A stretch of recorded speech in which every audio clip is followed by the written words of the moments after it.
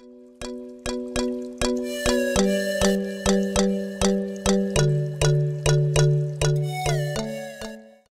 beauties, and welcome back. I hope you're all having a wonderful day. So today's video we are going to be using the PR Yogi polygel kit that I was sent. I did show this in my last haul video, which was like Wednesday, I think. I can't remember now. My mind's like gone to mush. But basically I showed everything that was in the kit in that video, but I'm just giving a quick overview of what's in this kit again.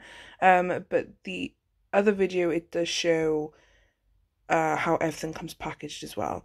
So yeah, like I said, I'm showing you everything right now, but what we're going to do today is we're going to use this kit to create two sets. Yes, two, I'm doing both hands in this video. Two sets of nails, and we're going to do the difference between the dual form method and the lazy girl method. So basically I do have a lot of questions where people do get confused between the two methods, and that's fine. Sometimes I probably don't explain it well enough in some videos, so today we are going to talk about it all. So in this kit you get everything that you need, literally everything you need, right down to even lint-free pads, which I was like, okay, yeah, that's great. I think this is the only kit that I have had where it's actually come with lint-free pads. Like, that's amazing. So it comes with your slip solution, your polygel brush, your nail file. It comes with a little white mini lamp, top and base coat. It comes with decorations, polygels. Gosh, I'm sure there's something else that I've forgotten, but yeah, it comes with everything that you need, right? I didn't use anything else besides no, I don't think I used anything else at all. So yeah. So anyway, I'm going to show you through here. So this was a PR package, like I said. So I want to say a big thank you to Yogi. They always send me their packages, like PR and their kits and stuff, and they're great. They work so well with me, and I absolutely love creating content for them. So thank you for sending me this kit. So the polygels that are in this kit are 15 milliliters each, and it's 3 different pink coloured shades. First is the tender pink, then there is a cover pink and a nude pink. Yes, this is the nude pink here. So they're all really nice colours. That's what I do use. I do use my Yogi. Oh, I turned into Darth Vader then, sorry. I do use my Yogi clear polygel in this as well, but I didn't get it in this kit. But you can get this kit comes in like a variety of different like colours. You can choose which colours that you want. So they have like a variety there. So it's not just like, oh, you get these or lump it. You can get a different variety, and you can also get more polygels in the kits as well. But I do also love the packaging. I do have to go back to the box. So the box, there is a story behind it. They've changed their packaging now. It's absolutely fab, and I am totally here for it. I think it's stunning, and I like that it's got like the flip up box, and it's a sturdy, strong box as well, which is great. So anyway, moving on to the jewel forms now. So what I'm doing now is I'm just sizing up my jewel forms, making sure they fit, whatever. They fit from sidewall to sidewall, and they also fit the cuticle area, along with making sure there is enough space in the in between the nail bed and the jewel form. I just showed you the biggest size. You can get 1 to 12 sizes of jewel forms in this. That last one that I just showed is for your big toe. It is absolutely massive. I was like, okay. So anyway, moving on to prep, I just quickly push back my cuticles, scrape away any of the dirt and dead skin, mainly dead skin here. My nails are so dusty and bleh. So yeah, they did need a good prep. And then once I've done this, then I use the file. Well, I don't prep my nails properly because I do pop these off after the video, but I use my vial. Oh gosh, I can't speak today, what's life? I use my file, and what you would do is use the 180 grit side, and you just file these shine away from your natural nail. You don't want to take any layers away, because otherwise, well, you're thinning out your nail and you don't want to do that. Then just taking some slip solution and one of the lint-free pads, which are really nice, by the way. They don't have like cotton or anything on them. They're really nice. I just used that to wipe away all of the dust. Then you'd go in with your primer and then your base coat like I just showed, and cure for 60 seconds. I'm now just wetting my brush with some slip solution that I put into my new crown bowl. I was like, where do I wipe it on the side? So yeah, I'm just like this packing powder in the brush, so I just quickly pushed it out. And then I used my new mermaid little plate palette thing that I bought on Amazon, and I put all my little decals onto not decals, rhinestones and gems and like embellishments that come in the kit. I just poured them onto the plate. So basically now what we're going to do is we use just the tender pink and the clear today, and what I'm doing is I've just pressed the jewel form onto the nail stand here with some blue tack, white tack. I think you call it wall tack in America, in case anyone's wondering what the hell I'm talking about. So yeah, all you want to do is you just want to place like a dollop or a bead. You can use a spatula end of the poly gel brush if you want to and scoop it in. I don't, because I find it easy to just do the toothpaste method. That's my personal opinion. That's how I work. But of course, if anything suits better to you, then by all means do it. Then of course you want to make sure that the poly gel, when you're applying it into the actual jewel form, you want to make sure that you put it so it's thin around the side walls and the cuticle area, and most of the poly gel is in the apex area because that's where you need it to sit. Then you push it onto your finger, making sure there's no air bubbles and you get like a suction feeling of it staying on your nail. Clean up the side walls and the back to make sure no polygel's oozed out, and then just take your hand in the night light the light to cure night light. Oh gosh. So anyway, moving on to the next nail now. And basically what I've done is, someone did ask, I'm going to do another video on how to encapsulate, different ways to encapsulate like big chunky things and glitter and stuff soon, but I did want to show how you could encapsulate big chunky things with jewel forms in this video. So basically what I'm doing, I've just put down a layer of that clear polygel. It doesn't have to be too thick, because otherwise your nail's going to be too bulky. And basically before curing, I then stick and push loads of little embellishments and like a sun, and like they kind of look like meteorites sort of things and like rocks. That was my idea, space. So once I'd done that, I made sure that they were all pushed in so there was no air bubbles, and then and you can cure this layer. I didn't, but you can cure this layer, it's completely up to you. I didn't, and I just put the tender pink on top, and then I just push and pat it around into place. I absolutely love Yogi polygel. Do you know, I hardly dip my brush. Each nail, I dip my brush once into the alcohol and that's it. It's not sticky at all, and it doesn't get sticky or tacky. It's fab, and it's so nice to work with. Like you could see, it was just moving so nicely. Oh, I can never rave about Yogi enough, honestly. So anyway, once I was done, I then popped it onto my nail, pressed it in again to make sure there was no air bubbles, clean up around the sides and the back, and then cure again. And we're basically doing the same thing for the next nail now, again with the clear polygel, push in some not decals. I keep wanting to say decals. They're not decals. They're like embellishments and rhinestones, I guess. I think I'd done like a star and a moon on this one, yeah. And then the next one, I think I'd done completely bare again, so it matched the pinky finger. The thumb, I used that as a recording for my TikTok, because I have a TikTok account now, so yeah, you can follow me there on there as well. I am starting to, well, I'm going to try and start uploading more videos on there as well. Yeah, it's just some short nail videos, like with some, like I might probably do gel nails, I don't know. But anyway, going back to this set, so yeah, I done this and then I done that. No, I just put some more polygel on top again, pressed it into place, and then I cured again. So yeah, the dual form method is the dual form method and the laser girl method are exactly the same up until you finish curing. That's where it completely changes. So the dual form and the laser girl method are exactly the same here. You do the exact same thing as what I'm doing now. But when we move on to the next part, this is where it gets different. They're both really easy to use. I do prefer the laser girl method over the dual form method. But the dual form method, mind you, the laser girl method is also great. They're both great for beginners. And they're also great for like doing your opposite hand if you're not 100%. Like I do the dual form method on my left hand, and then I do the laser girl method in a second now on my right hand. So don't worry, I do both methods. I don't just like randomly talk about it.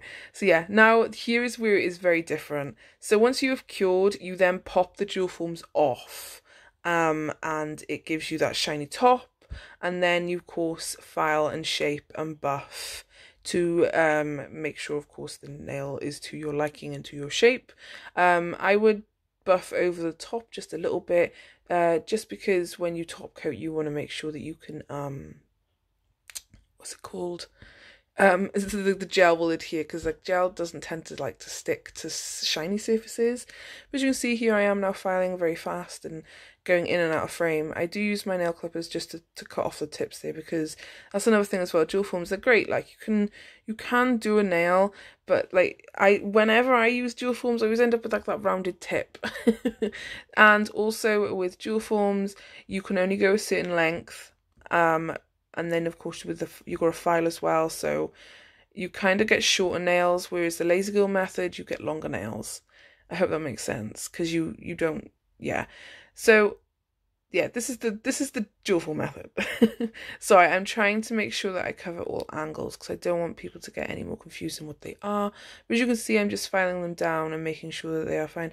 Of course, with the dual form method as well, gel tends to rise to the surface of your nail, but because the dual form protects the nail, when you're curing, the gel, the sticky layer actually goes underneath, so you need to make sure you wipe that away before you start filing, otherwise you're going to get gunky stuff and whatnot. So now I'm just going in with some top coat, and then I go in with some cuticle oil, and well, I cure and then go in for cuticle oil, and that is basically it for the dual form method. So like I said, it's absolutely fantastic for beginners. Once you're like you know what you're doing with nails, you kind of notice like little faults. Like dual form I used to love dual form, but now I'm like, but then I know I'm still a beginner. Like, you always learn. No one can say they are absolutely perfect at nails, no matter how many years experience they've got, because everyone always has something new to learn. So here is the final result of the dual form the dual form method. I think it's a great for short nails. I do like how they turn out. They look really cute, and I love the little pieces. So of course they are completely encapsulated into the nail because of the dual form as well. That's another thing. And it's also perfect. Dual forms are perfect for like creating your apex for you. So now moving on to the laser girl method. So this is where it's exactly the same. You would size up your nails to fit your nails, like personally. Always go for the bigger size or your size. Like, this is where some people are different. Some people say go a size up. I usually go for my size, my exact size, or I go for the size that's just a tiny bit bigger. I never have problems with that. But basically what I'm showing you right now as well is just to file away the little nub that they come off the mold in. So yeah, I just sized up all of my nails and make sure they fit from sidewall to sidewall like a dual form with space in the middle. I'm using the square gel coffin nails from square gel coffin. I'm using the square gel nails from AliExpress. I have everything linked down below in the description box, if in case you guys want to look for it. So anyway, what I'm doing now is I've just painted some base coat into the nail. Now I'm pressing in some of those hollow butterflies because they were stunning, and before curing, of course, and then I stick it in the nail lamp to cure.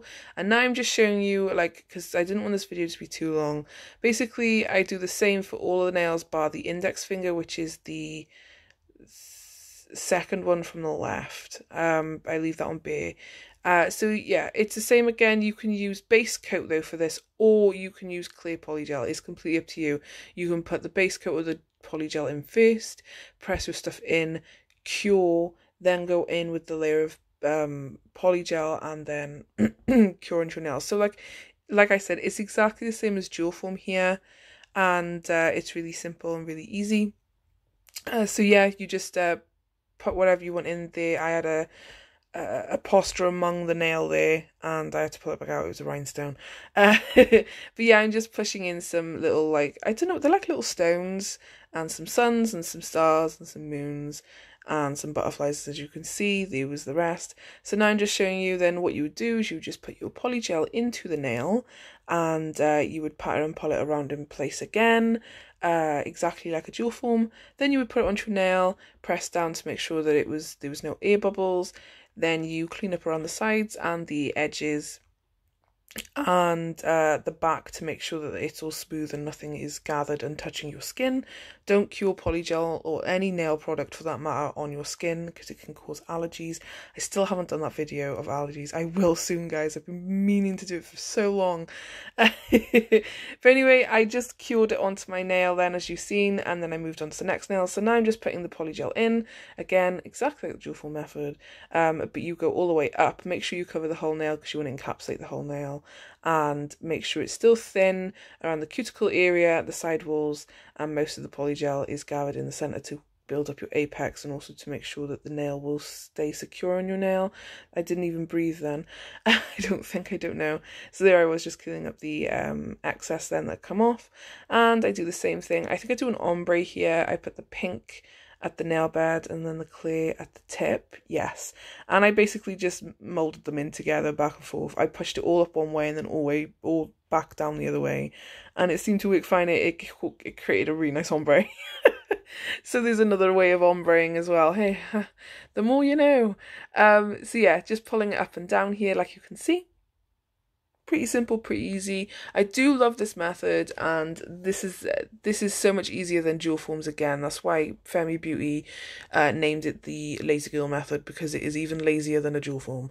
You would push it onto your nail and then you cure, but the great thing about lazy girl method is once you've done this step, you do not, and I'll repeat, you do not remove the nail. That nail is now a part of your nail, a part of your build, your application, your build, your structure. It stays there and it creates more strength, and it also creates the apex. So you don't even have to worry about filing. Maybe a little bit if a bit of polygel has come out the side or something like that, or around the cuticle, a little bit of cuticle filing maybe. But once you stick this on your nail, that's it, you cure, and it stays there. And because these are gel tips, gel adheres to gel, so yeah, that's another great thing as well. So there we go. And basically now what I'm just doing is just top coating. I forgot to file over the top. You could just give it a quick buff. But yeah, I also do top coat the underneath as well, because with the laser girl method, because you don't take it off like a jewel form, you leave the nail on with the laser girl method. The stickiness is all underneath, and because they're very long as well, you wipe away the sticky tacky layer, but there's still a bit of like tackiness. Not tacky, it's like a weird feeling. So yeah, I wipe it away and then I put top coat just to be on the safe side. So yeah, the laser girl method is my absolute favorite. I do it so many times. I do have a lot more of I got a playlist of it now actually, which I will link in the video somewhere in one of the cards. So just click on the eye and you will find it. But yeah, this is an absolutely fab way to do your nails. It's easy, and it's even easier than the dual form method, so it's great for beginners. This is where I have trouble with the rhinestones. They really don't want to play ball and they keep sliding everywhere. I'm using the McCart nail and gem glue. You can see it's just sliding around to put these on. This is the best glue I've ever used for like rhinestones. It's essentially builder gel, but it's really strong. I've never had a problem with it. I've never lost a not a nail. I've never lost a rhinestone. And then I just quickly top coating here, and that's pretty much it, guys. So yeah, there is a little bit of difference between the two methods, but the laser girl method is called laser girl for a reason, because you do not even have to take away the nail. So once you're done, you don't have to file, and you top coat and you go. I know some people do before they put the polygel in, they do etch the inside of the full cover nail when doing the laser girl method. You don't have to. I don't, and I've never had a problem. But yeah, make sure none of the polygel as well touches your skin, because if it does, that will cause lifting. I know a few people have had some lifting errors. So yeah, it just takes practice, and you just got to keep on at it. Don't be like disheartened if you don't get it the first time. Practice makes perfect. I'm still learning and practicing now, and I've been doing this for a year. But anyway, guys, I hope you enjoyed the video. If you did, don't forget to like, comment, subscribe. I hope that this helped in any way, shape or form. Let me know down below in the comments if there is any other questions that you would like me to answer that I can help with. But other than that, I hope you're all having a wonderful day in the world, and I will see you all in my next one. Bye, guys! This could be good for me. Lately I was feeling like I need a purpose.